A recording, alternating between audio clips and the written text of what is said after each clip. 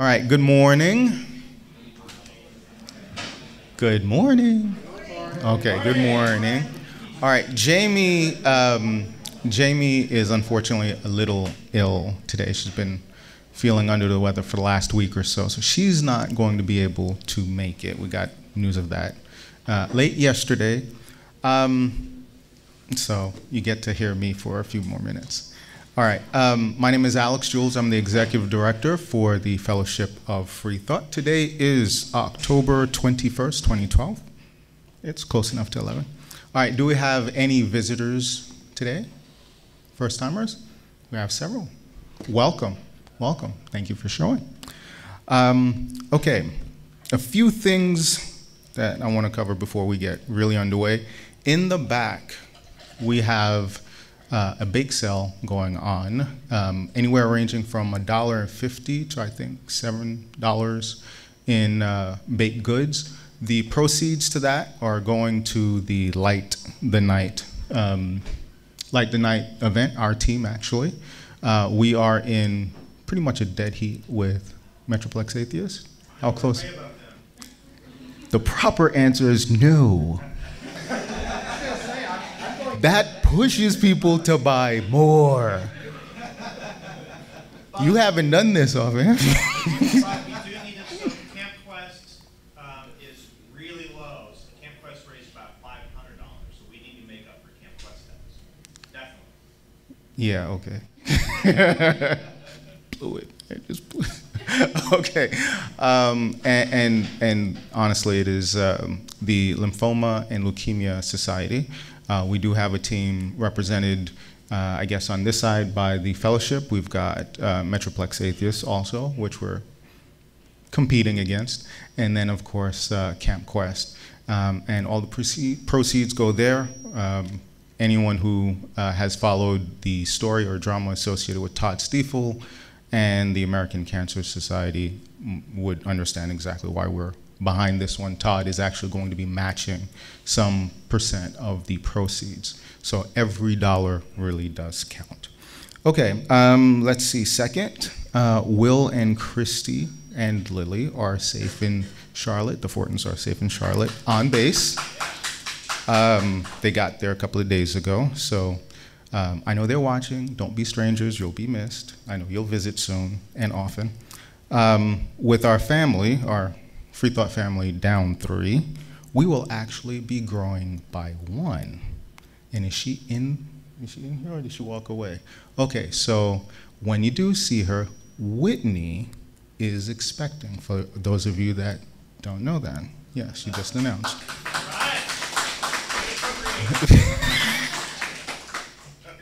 No more coffee for you, Zach. So done. All right, so congratulations to that family. All right, so as a child, I was fascinated with the X-Men. Any mutant lovers out there? Yes, yeah, living vicariously through comics, yeah. And what was really interesting as a child is one of the things that I identified with was living the dual lifestyle, right? Of course, having your thoughts and belief or disbelief in some cases, and having to have that alter ego. And we always wear masks just like they do. So if you can imagine me in a Wolverine costume at the age of 7. Okay, Cyclops was actually my favorite. So mutants are different. One of the things that is always recurring in the themes of the movie and in the book is the fear people have of being different. That's what's made a lot of that particular genre so compelling. I mean, you see it popping up and sprouting in a lot of other TV shows and movies, etc. But we always challenge that fear on whether it's a rational fear or not. I mean, is it truly something that we should be embracing? Because diversity is something that goes with evolution. That's how we got to where we are today. One of the, well, I'm going to introduce Zach, Dr. Zachary Moore, and ask him to come up in a second. One of the first things that we're going to do is go ahead and start off with an activity that is going to very much look at evolution especially evolution in the state of Texas, which I don't know if anyone who's been keeping track of the news knows that that has been under fire for the last 6, 7 years, I guess actually since we actually started talking about evolution. It's been under fire in the Midwest and the South, but Texas School Board of Education, the elections have been very important because we're constantly looking at revising history, revising science, and again, we're dealing with this issue, something that should have been settled a long time ago with the Scopes trials, continues to be addressed. So, Dr. Zachary Moore, will you come on up? All right.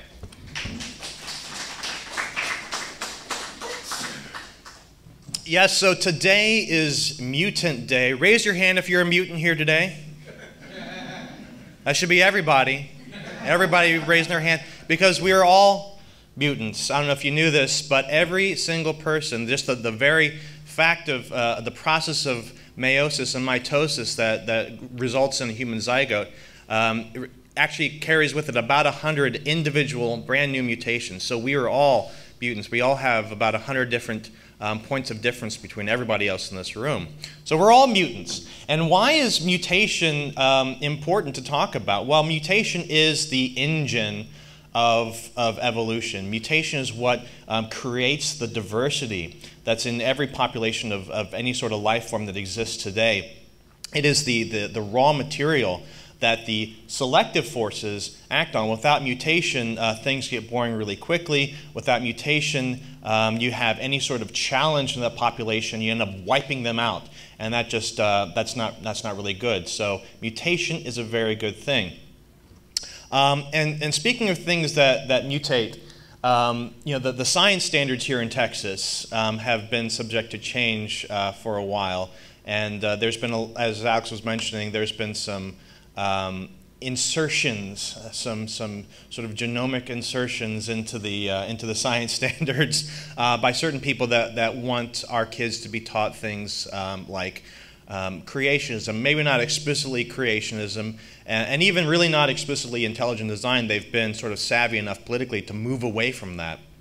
But they have had this impact on our science standards here in the state of Texas. And that gets, people who appreciate science, who recognize the value of science, that gets us really worked up and in a bit of a lather. And that is a good thing. However, looking on the other side, as Jamie is often very interested to point out, several, the science standards overall, yes, there are these little creationist mutations that are inserted, but the science standards overall in the state of Texas are really very good. The top schools in the state get together and design their entire biology curriculum around the dogma of central dogma of biology, which we all understand and is supported by evolution. In fact, as Jamie says here, the Conference for the Advancement of Science Teaching in Texas included this quote from Theodosius Dobzhansky, which says, "Nothing in biology makes sense except in the context of evolution." So that was what our Texas teachers have to say about evolution. That's not the politicians, that's not the people on the school board who have other influences, but the teachers, the people on the ground level, the people that are trying to make these policies, they really understand, they really get it. And we could go through these standards, but they all ended up being pretty good. Analyze and evaluate evidence of common ancestry among groups. Analyze and evaluate scientific explanations concerning data and from the fossil record, how natural selection produces change in populations, not individuals, of common misunderstanding among creationists. Analyze the elements of natural selection, including inherited variation, producing more offspring than can survive, the finite supply of environmental resources, reproductive success, all this stuff. These are our actual science standards, and they're pretty damn good, as Jamie says. So that's just sort of a background to what we're going to do today, which is what Jamie really wanted to do. And I just want to impress upon this. She's really broken up because this is one of her favorite things to do. She does this in her science classroom regularly, and this is going to be an activity focusing on the mechanism of evolution. And so what we're going to need to do is, first of all, have everybody as condensed as possible. If you're in a table that doesn't have a full complement of people, we need all the different groups to come together, because this is going to be a group activity.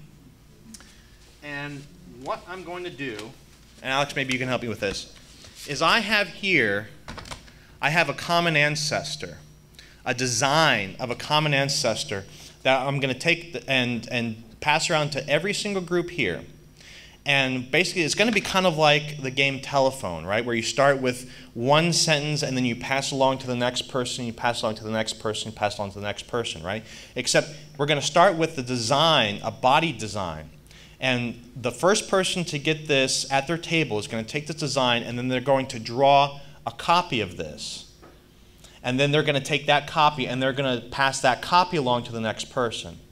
And then that gets along to the next person, to the next person, until you get to the end of the table.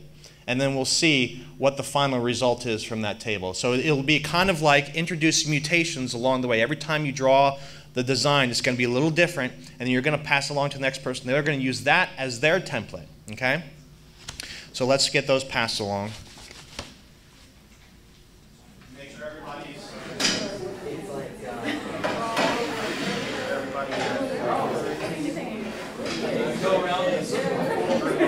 Start here. Start here.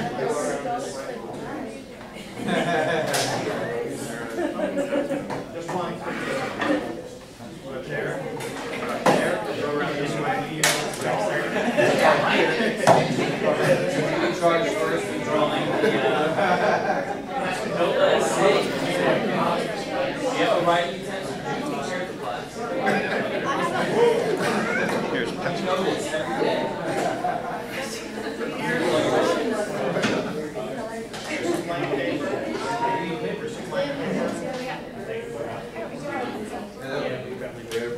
First person starts with the first design and then passes it along.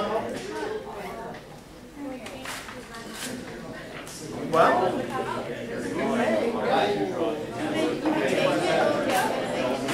I think you're supposed to There's some white paper.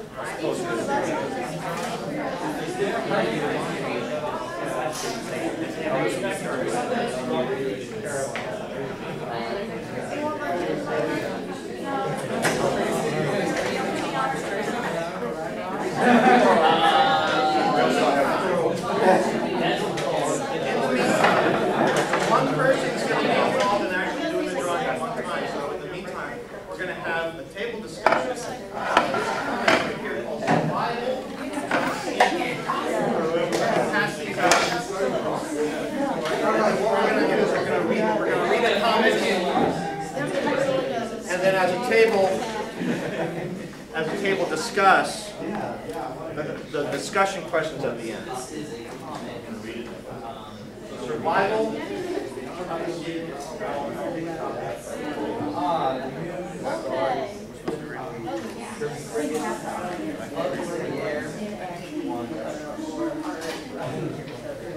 It's a perfect for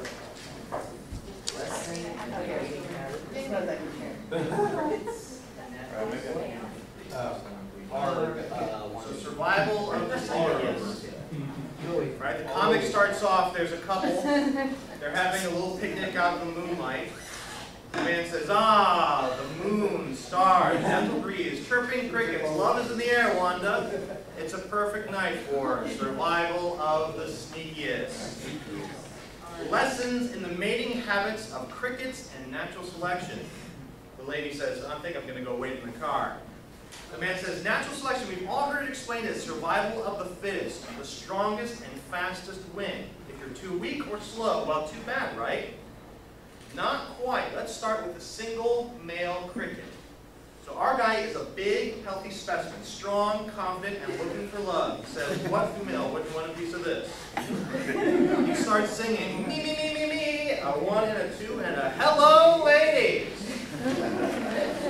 So not far away, a female cricket hears what he's singing and she likes what she hears. Oh my, that's one a hunk of burning cricket. Just the kind of male I want to fertilize my eggs. So she heads off towards the caller, following the sound. But meanwhile, in a nearby burrow, there's another cricket saying, well, you listen to this blowhard. I mean, I want to mate as much as the next guy cricket, but you don't hear me announcing it to the whole meadow. Actually, that gives me an idea. And he jumps out of his burrow, and he silently sneaks over to intercept the approaching female. He gets between her and the guy that she's looking for. And she's so crazy with lust, she sees him and says, oh, I like your song so much. He's like, yeah, my song, that's right, that's a ticket. Yeah, I'm the one who's parasite-free and all that. Scratch, scratch, scratch. And she says, you had me with the song, now less talking, more mating. And the couple retired for some exchanges of genetic material. And the original strong, loud, calling male is out of luck, and he's singing, last chance for you special ladies to meet a really great, oh, forget it. And in fact, his song is so loud that it's attracted some unwanted attention, and here there comes in this bat. He says, oh, I'm almost there, keep chirping, you big juicy bozo. And so in this case, the sneaker male gets to mate, and the singing attractive male gets eaten by a bat. So see, survival of the fittest isn't necessarily about being the toughest, fastest, or most attractive. It's really about surviving to pass the genes on that encode traits that and certain behaviors to your offspring. So maybe the sneaker male's kids will inherit those sneaky genes and in turn use sneaky behavior like their father. And they're saying, well, why waste our energy singing with someone else before us? Why no chump? Of course, toughness can help to increase an organism's chance of living long enough to reproduce, maybe even get big enough to scare away the bats. But reproduction and the passing on of genes are most important in terms of evolution, and there are many ways that an individual can get their genes into the next generation, not just by being the biggest and the strongest. So calling is still a good strategy for male cricket to increase their chance of mating. Females are attracted to calling males, and there won't always be sneakers or predators around to derail their opportunities. And if they all used the silent sneaking strategy, then no females at all would be attracted to any crickets. And the males would have some long, lonely nights. You got two males, well, why don't somebody start calling? Well, no, why don't you? Well, why don't you? So nobody ends up doing it. So what we end up with is a variety of successful mating strategies. And that's how evolution, natural selection works, a variety of strategies. There is no one true ultimate survival strategy. A successful strategy is whatever gets the job done. And then he accidentally steps on a cricket. So then the discussion questions are there on the back, and that's what we can discuss in our groups. So survival of the fittest, remember, means that the strong succeed and the weak fail, right? Well, no. That's often how it's portrayed, but the real story is a bit trickier. So when it comes to crickets, what do we actually mean when we talk about a cricket being fit or not? And is calling, is that actually good for the fittest or not? And we can talk about examples of selection at work in the cricket story, and let's also talk about examples of how selection and fitness works among ourselves, among humans. What are some of the strategies that humans use, and what are some of the good ones and some of the bad ones? So let's talk about that in our groups, while everybody who has the drawing keeps working on their drawing, okay? Let's go to it.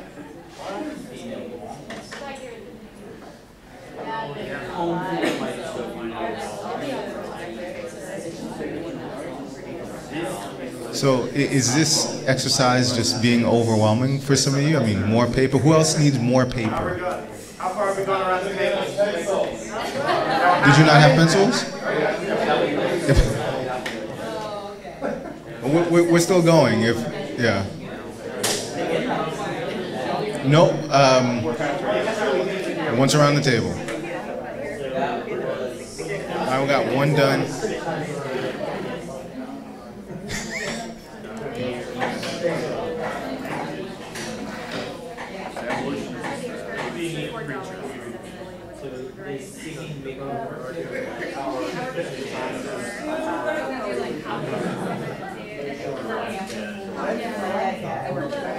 Okay, fellow scientists,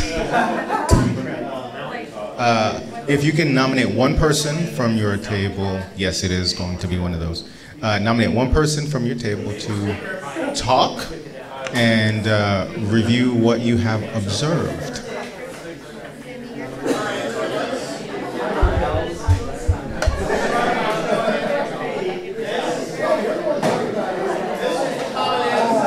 This is what we all started off with. We had 1, 2, evolution over here. So what do we end up with right over here? We can stand up and show us what I have. All right, here we go. All right,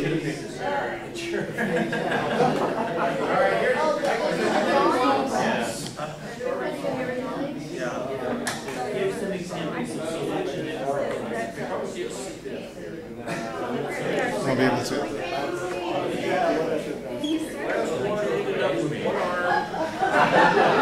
this is what this evolved into over here.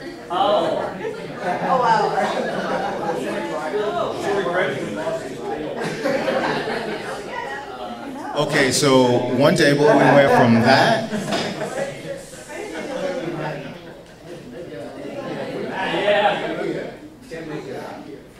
Very. Okay, what about this table? What do you guys have over here? Dennis and Shutter.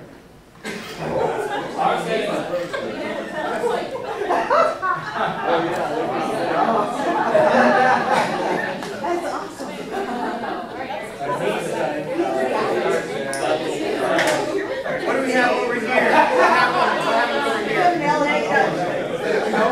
Okay, this guy has some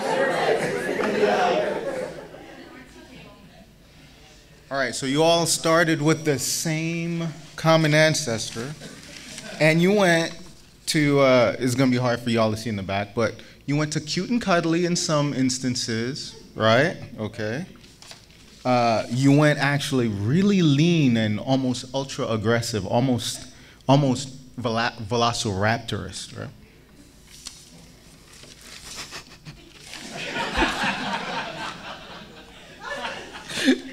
to this, which, if you haven't seen it,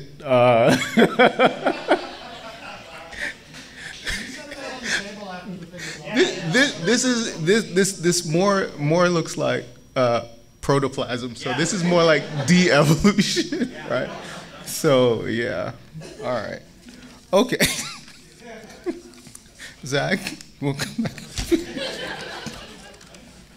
So yeah, so this is amusing, and Jamie has some examples of things that her students have come up with. She, like I said, she uses this in class to illustrate how you can start with one form and go in a number of different directions. Yeah, it's kind of hard to see actually, but the students basically come up with the same sort of weird versions of the same designs.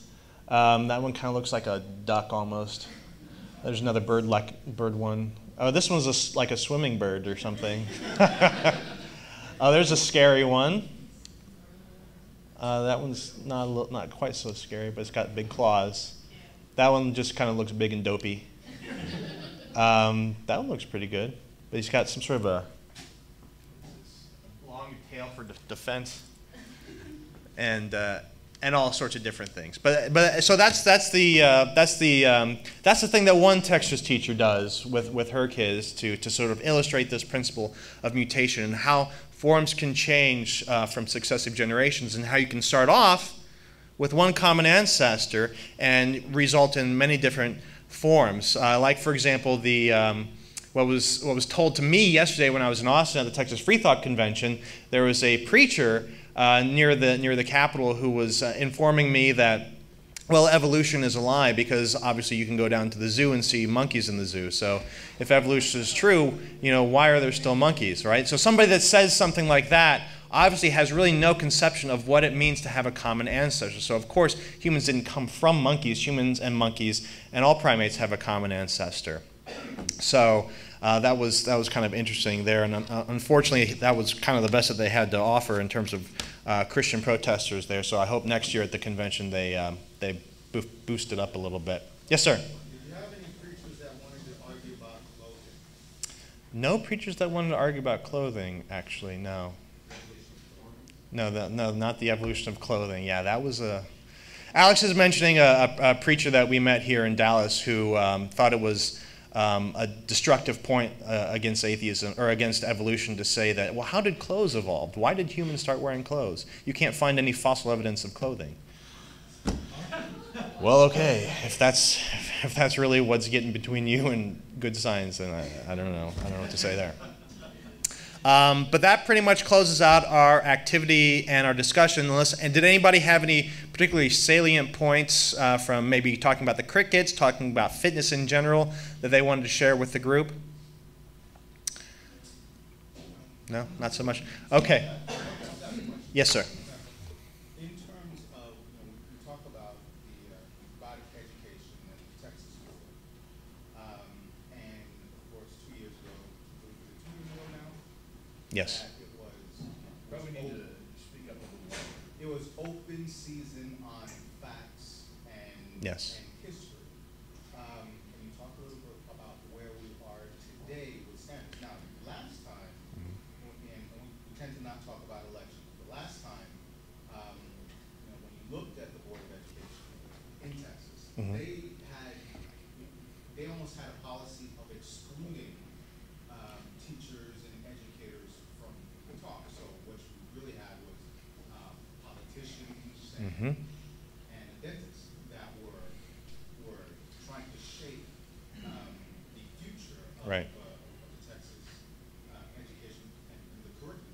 Where are we today?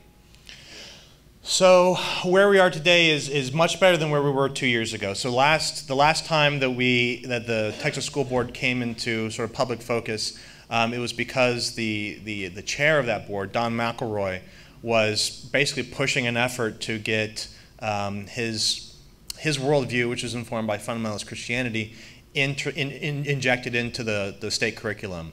And he was successful to a point, but then fortunately he was voted out of office. So the very first time that his appointment came up to an actual vote, he was voted out. And some much better people came in. If you recall, FOF member Amy Parsons was running for school board. She was running against Tinsey Miller in our district right here.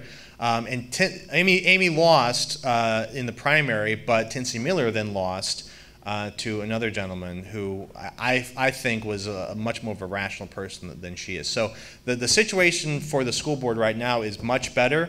It's not perfect though, and as I mentioned, the science standards ended up being pretty good. There are a couple loopholes that allow teachers to bring in intelligent design, creationist stuff into the classroom if they want, but the standards themselves are really good. Where the board is informed by some brilliant people, some good policymakers, but ultimately the board itself makes the final decision, and it is heavily influenced by politics. So that is sort of the caveat there. The last time they revised standards, it was not with the sciences, it was within history, the history standards, and they did so in a way to downplay the role of minorities in Texas history and basically boost the idea that Texas is special. And of course, we know that it is special in our hearts, but that it's not objectively special, and that the people that came here and settled didn't do everything right. So they tried to downplay that to a certain extent. But fortunately, we do have good people that are still fighting the fight. And actually, in this election, every single seat in the board is up for replacement. So go out and familiarize yourselves with the candidates, and then vote as your conscience directs you at the election next month. Yes? I want to ask you a question about this story. Is that who used this story? Who created it? You know, I don't know. I got that from Jamie. She uses that in her classroom. Okay. I want to ask you a question. The bat, I don't think the bat hearing voice through the sound wave. I think they generate some kind of sonar wave out and receive the wave. Right. So the bats do navigate primarily by echolocation, but that is audio. So that it is able to hear. I mean, it's able to navigate. It's able to create a three-dimensional representation of its environment by the clicks and the bounces and things like that. I think that the story, if write it like a more kind of like layman terms, Mm-hmm. this will be a problem, because if the bat has that kind of ability to generate the sonar, so 3 cricket will be sensed by the bat. Yes. So it's not necessarily the biggest one will be. That's true, but the loudest one probably would be, and that's kind of the point of the story. So the bat's probably going to be attracted to the loudest one. So if the biggest and the the strongest crickets are the loudest ones, then the bats are going to pick those off first. You say the size, there's a very, very, this is a very big error there that it is not exactly because of the biggest one, so it got caught. It might be because he just happened to at the spot. There's an error. Well, that could be. I mean, that's definitely the case. Bats aren't everywhere at every time. But if a bat is close by a loud cricket, then he would pick that guy off. So, Yeah, or girl. I just think that it makes it like a very, very like everybody can understand. I would think that it would be better to teach the science that really research what's the nature, Okay. what's the behavior, Mhm. because animal behavior is one of the science department. Mm-hmm. They specifically learn about every animal, everything about them. If we don't have a lot of knowledge about all those species, you come to make mistake. When you make mistake, it's hard to establish an argument on top of that to argue about it. Okay. Well, I'll definitely take that and pass that along to Jamie. Thanks. Yeah, okay. Yeah, I was curious, I did go to school in Texas. How many people here did go to high school in Texas? So I'm just curious because I hear different things, and I remember the two teachers I had biology from high school. One was really good and the other was not so good. So I'm just sort of curious what people's impressions we've seen sort of on paper. Here's what the standards are. Do those carry through the classrooms? Do you get teachers who are doing a good job meeting the standards? Yeah. How good are the teachers in your experience in Texas? Well, I am a teacher in Texas, and we don't. I went and saw the revisionaries, Mm-hmm. and what I don't think a lot of people get is they make all these curriculums, but ultimately we teach what we think. It goes to the teachers. Yes, that's true. I mean, there's teachers at my school that openly proselytize, and it's a public high school. Obviously, it doesn't say to do that in the curriculum. Right. I've seen curriculums before, like when I taught world history, that didn't stress things that I couldn't believe they didn't stress, or didn't even mention things I couldn't believe they didn't even mention. Didn't mention the land bridge, that brought the Native Americans to the Mhm. bridge. I taught that, and the students were like, their minds were blown, and they never heard of this stuff. So when they make the curriculums, I don't know, it kind of sets a precedent, I think. It sends a message. It kind of lets them know whose side they're on, I think. Right. More than tells the teachers actually what to teach. Right. If that answers. Okay. Well, when you have teachers that, and this is, I hear this a lot, is especially when it comes to evolution. Number one, when you look at the textbooks, they get really, really thin when it comes to evolution. Sometimes it's very easy to gloss over. And if you get far behind, which a lot of teachers tend to get, Yeah. they'll easily just gloss over it. So you actually have active biology teachers Mhm. that are creationists, that skip over evolution, or are not directed specifically to talk to or teach you. And some schools are 100% okay with that. Yeah. Right? I mean, that's really what was driving a lot of this is our school curriculum is not always based on fact, but what's in the best interest of the children's future, but based on a lot of our cultural norms, Mhm. which tend to be very, very local, right? Because Yeah. when you take a look at the acceptance of evolution outside, and let's say evolution and climate change, for instance, you're seeing much bigger numbers outside of the state of Texas than within.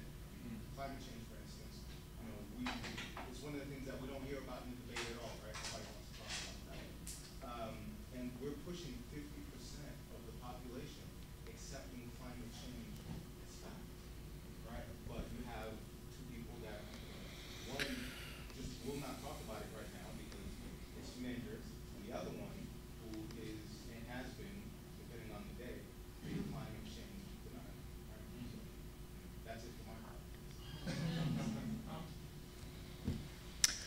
So we have a few minutes left before we'll bring things to a close. And so I thought that I was down in Austin, as I mentioned before, for the Texas Freethought Convention yesterday.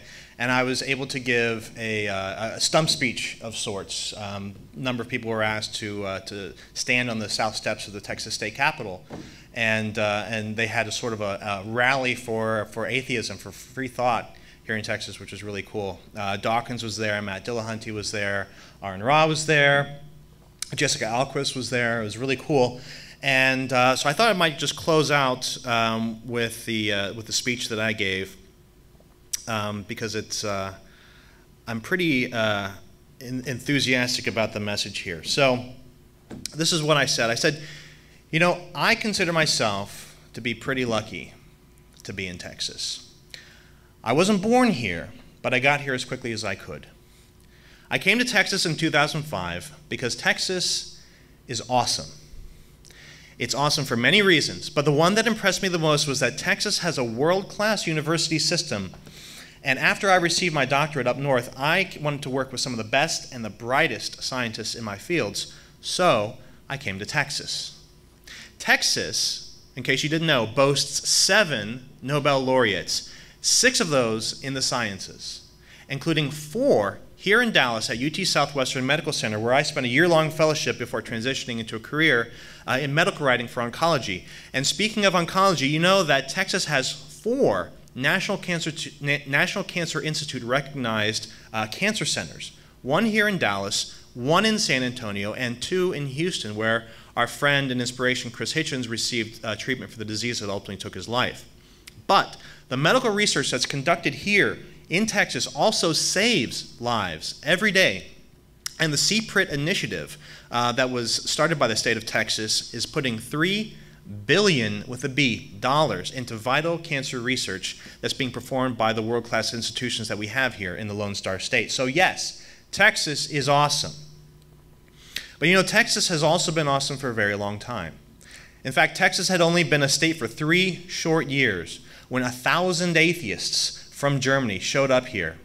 They called themselves the Freudinkers, or free thinkers, and they settled down around Austin in the Hill Country. The German free thinkers were anti-authoritarian, they were pro-democratic, and they were disciples of the Enlightenment. They loved science, and they had no time for superstition. And they strongly opposed the intermingling of church and state. They opposed blue laws, they opposed religious instruction in schools, they opposed religious oaths in government, and they also opposed government-led prayers. I'm sure Rick Perry is not aware of that. But they also opposed slavery.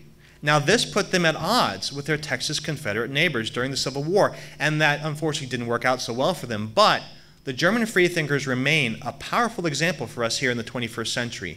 They were not afraid to stand up for their beliefs, to claim the moral high ground, while their religious neighbors succumbed to superstition and bigotry. So, let's hear it for the German freethinkers and their legacy, all right? Weren't they awesome? And I want to continue what they've started here. So yes, Texas is awesome. And when my little boy right in the other room was born in January of this year, it got even a little bit more awesome. And I've learned a lot from him in the few short months he's been in my life. He's one of those lucky ones that Dawkins likes to talk about, but I consider myself lucky too to be his father. And up right here in Dallas, we've got babies popping up left and right? Whitney Ford is the next one in line, and that's really awesome because it's nice to have friends that are going through parenthood, as we are too, and it's also nice to have lots of hand-me-down clothes that we can pass around throughout the group. But it's also nice to know that these kids, my son and his young friends here, are going to be raised in a very different culture than what I grew up in what most of us grew up in. Because we have a tremendous demographic advantage here. Because the Pew Forum research, you're all familiar with that, the Pew Forum research shows that the religiously unaffiliated in this country is growing like crazy, that demographic. In just a few short years, there will be more people who are religiously unaffiliated than there are Roman Catholics, if you can imagine that. And right now, the youngest generation that exists, there's 1 out of every 3 are religiously unaffiliated. So it's getting better. And by the time my son is old enough to give talks here at this podium, I estimate that it'll probably be fully half of the population of America will be religiously unaffiliated. That's where the trends are taking us. And as this is happening, we're seeing big changes in our cultural landscape. We have a president that finally acknowledges that we exist. We've seen atheist books exploding in popularity, and we've also seen the rise of grassroots freethought organizations just like the FOF, and what was happening in Austin this past weekend. And eventually we'll see a society that doesn't bat an eye when someone mentions that they happen to be an atheist. I also predict that we'll see atheist mayors elected soon. We'll have atheist governors eventually, and I'm convinced in my lifetime we'll see an atheist president.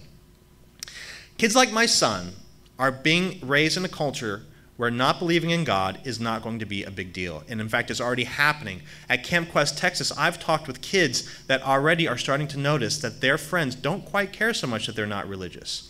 And that wasn't the case just a few years ago when we had our first camp, but it's sure happening now. It's starting to make a difference, what we're doing. What you are doing is starting to make a difference. And religious believers are starting to take notice of the differences too.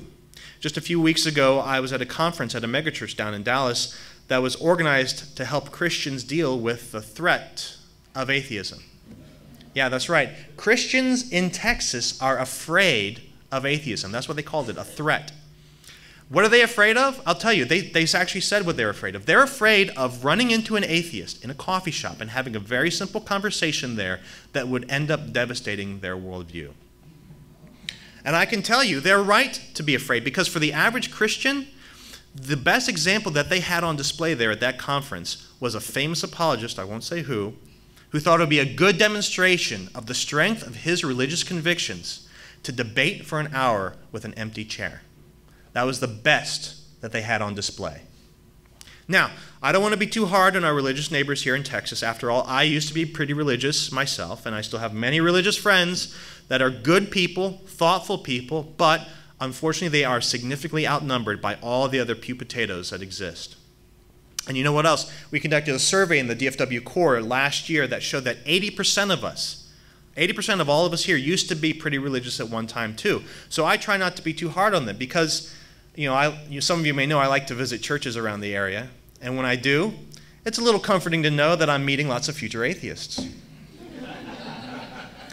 It's just a matter of time. Those of us here have adopted a reason-driven life, but it's not going to end with us. People are dropping out of pews left and right, and they're showing up in our growing and multiplying freethought organizations all around the state, here in the FOF and all over.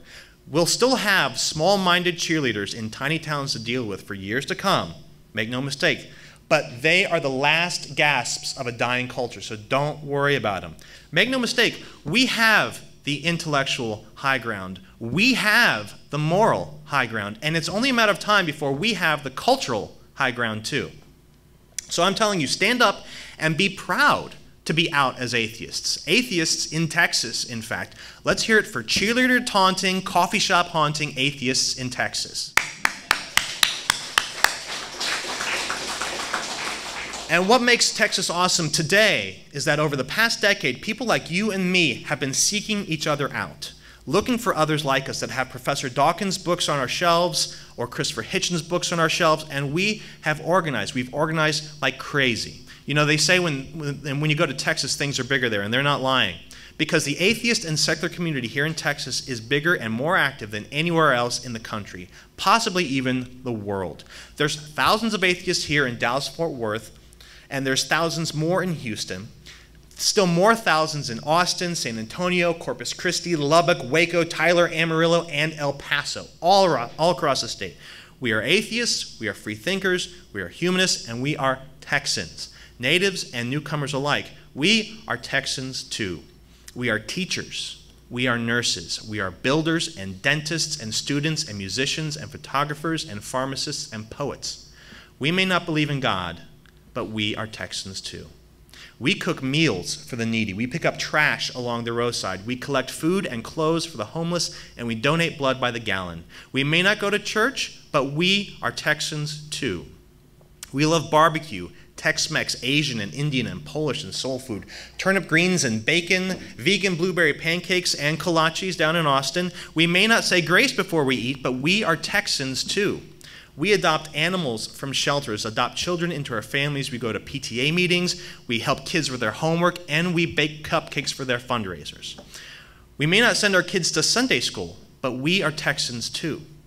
We are Democrats and libertarians and independents. We are Republicans and moderates and hippies, but we all care about Texas, and we vote. And when we vote, we may not pray in the voting booth, but we are Texans too. Say it with me. We are Texans too. So remember that. Remember that anywhere you go, anywhere you see other Texans, anywhere you see any other atheists. So be proud to be Texans, but you can be extra proud to be Texan atheists. We are atheists, we are awesome, and we are Texans too. Thanks. I'll close this up. Okay. Yes, we're going to close. However, all right, we do have the donation boxes out. All right. As Zach stated, very well, thank you. This organization is possible because of the contributions of people like you. Wow, was that straight out of PPS? No, where's Big Bird? Okay. But truly, next week, and I really do implore you, next week we are going to be meeting at the Resource Center in Dallas. I've posted the event on Meetup, and we also have it Facebook invites as well. It is our open forum and general roundtable. We are going to be talking about a few things, and we want your input. If you are active, inactive, somewhat active, etc., if you are a member or affiliated with the fellowship, we'd like to see you there. We want to talk about the next 12 months, the next 60 months, the next 10 years, what the organization is going to look like. Some of the topics that we're going to be discussing include, we have a dedication towards education and educating our children, etc. One of the things that have been put on the table is a FOF, or Fellowship Scholarship Fund, that we want to go ahead and open up for some of our children. We want to talk about the permanence of the organization, etc. And we also want to talk and seek additional active members that are looking at either hosting additional events or getting active with the board. We have a board of 12, and we don't have specific term limitations, but some of our time will be up soon, and we do need members that are willing to stand up, learn the organization, and get active. And we are growing. We are still growing. We're over 1,000 registered on Meetup. We're pushing 1,100 at this point, and with a growing organization, we need more people to stand up, be counted, be heard. So if you can make it, it is next week, 10:30. We've got 90 minutes allotted, 10:30 a.m. On Sunday, actually. Again, it's out there. And I hope to see you all there. Okay, so with that, I think we're going to have the kids come in and talk to us about what they did. All right, can everybody hear me? All right, so today we worked on a few things. The first one we did was called the elephant's toothpaste.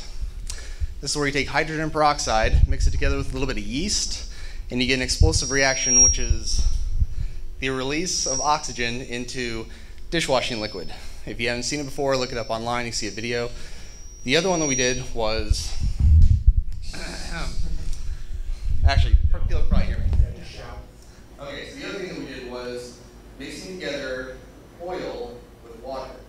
It just gives the difference about molecular density. The water will go to the bottom, the oil will stay on top. We mix a little bit of food coloring in it, so when you add Alka-Seltzer, then it'll move your tops.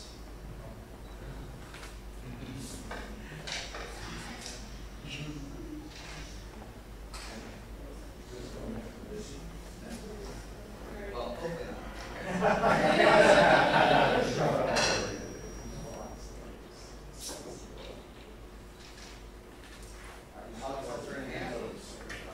The Alka-Seltzer is sodium bicarbonate in a solid form. When introduced to liquids, this releases gas. So what this will do is take the liquid at the bottom, pull it through to the top, and then once it releases gas, it drop back down, effectively turning it into a homemade lava lamp.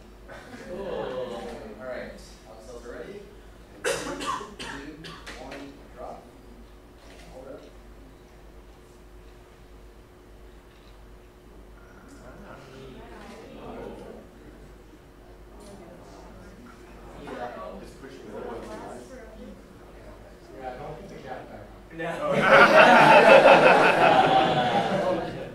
Might explode. Let me start getting that off. Yeah, she's got a cap on. It won't do it. Oh, it won't do anything? Oh, okay. You can actually keep the cap on and it'll work just fine. Oh, okay. So what it's doing is releasing gas, bringing it up to the top. Once it runs out of the gas at the top, you can see it starting to foam up at the top. So release the gas and come back down since the water is heavier than the oil. You get any Alka-Seltzer or any sodium bicarbonate material to keep the reaction going.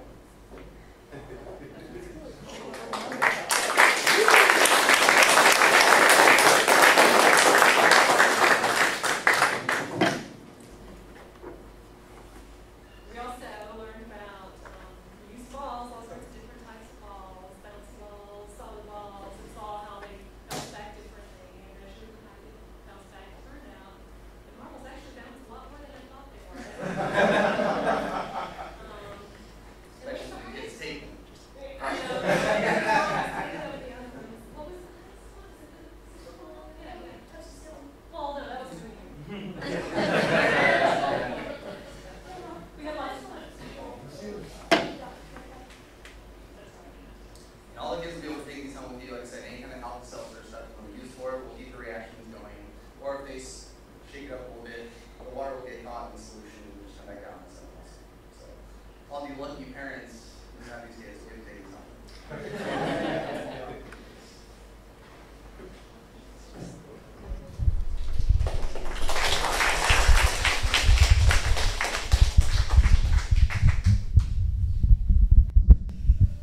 All right, with that, I'll go ahead and, well, let's see. Does the board, anyone from the board have any announcements that we need to put out there? No?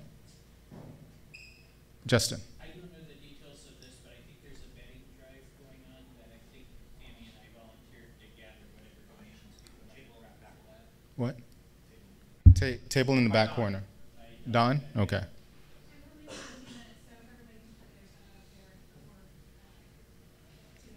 All right, so that's for a betting drive. All right. Anything else from any other board members, directors? No?